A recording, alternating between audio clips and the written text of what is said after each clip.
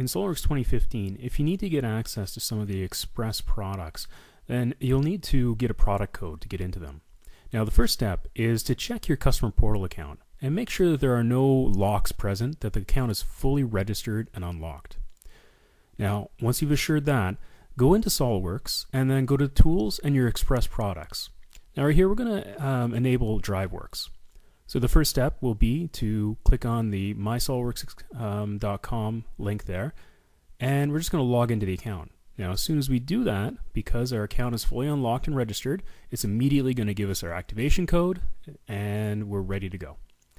So we'll copy that activation code and take it over to SOLIDWORKS, and we're going to paste that right into the box here.